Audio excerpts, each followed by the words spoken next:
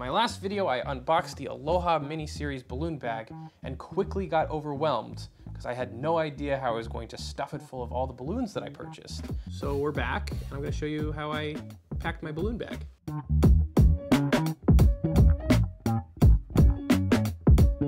Just a warning, I'm not the most organized person, and I know that there are some balloon artists who are light years ahead of me in talent as well as in organizational skills. And if you are a balloon artist, you might have some words about how I've organized my bag. And feel free to let me know in the comments. But also, let's realize that what works for you might not work for me. And this works for me. Anyway, let's look at the bag. So let's start with the side pockets. I have some ribbons. I don't actually know what I'm gonna use the ribbons for, but that's where I'm keeping them because I don't see myself using the side pockets that often. I also have pretty much an empty pocket, except I have some business cards, and this is where I'm gonna keep my tips. If I do get tips during my gigs, they'll go in there. It's a nice zippered pocket. In these mesh elastic pieces, I have a variety of colors, but on this side, I have all Mr. Cool. That's a Mr. Cool. It's got aviators and a mustache.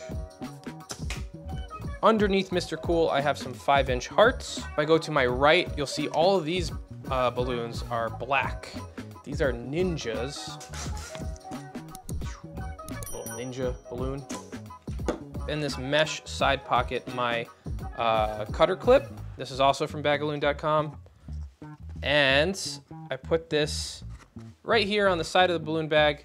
That way, if I need to cut any balloons, I can just push it through there. And it's similar design to a seatbelt cutter. I have some rubber bands, some excess balloons, some scrunchies. Scrunchies are really useful for certain balloon wearables. On this side, I have all hearts, red hearts. And yeah, that's the outsides of the bag. On the inside of the bag, we have one of these. This is an essential for any balloon artist. This is a little laundry hamper. So if you arrive early for a gig, you can pump up a bunch of balloon swords, butterfly wands, axes, and stuff them in here. And that way, if someone wants a different color, like a blue instead of a green that you're making, you can just hand them something out of the laundry bag. On the side of the bag, I have a bunch of Sharpies. On the base of the bag, I have a bunch of my popped balloons, scraps. And then on the sides, I have all of my different colors. So I have my darker colors on one side. I have my greens, blues, purples. They're on the left side, and then on the right side, I have the brighter colors.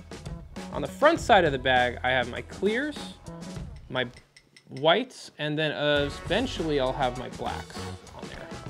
And yeah, that's it. That's my whole balloon bag. So the one mistake I made buying balloons is I bought a bunch of 100 count instead of 50 count. When you get 50 counts, they come in the plastic bags that you can kind of just put in your balloon bag. The 100 count come in like regular bags. They're all kind of like unorganized.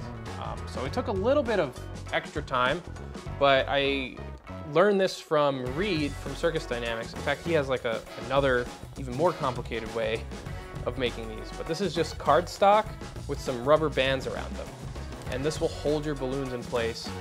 And you just have to be very gentle with how you place them into the bag itself. The benefit of doing this is you can buy 100 count balloons. The negative is they're gonna be exposed to air, which will degrade them over time. If it were up to me, if I could do it over again, I would buy just the 50 counts and then put them in the wrap that Bagaloon has. So this is the wrap. Basically, they go through these elastics and then you roll it up, place it in the middle, and you're done. But for now, I'm gonna get through all of the balloons that I have, and then when I restock, I'm just gonna get the 50 counts. And yeah, that is my Aloha Mini Series balloon bag, fully stocked and embroidered. Got the little balloon dog on the top. I love it. Thank you, bagaloon.com. It's a great bag. Just wanted to end it by saying I'm not a balloon artist. I'm a balloon twister. If you do want to see like a really talented balloon artist, check out Reed from Circus Dynamics as well as Rob the Balloon Guy. Those are the two artists that I've worked with in the past, and they are great at what they do. I'm also great at what I do, but I'm pragmatic when it comes to balloon animals.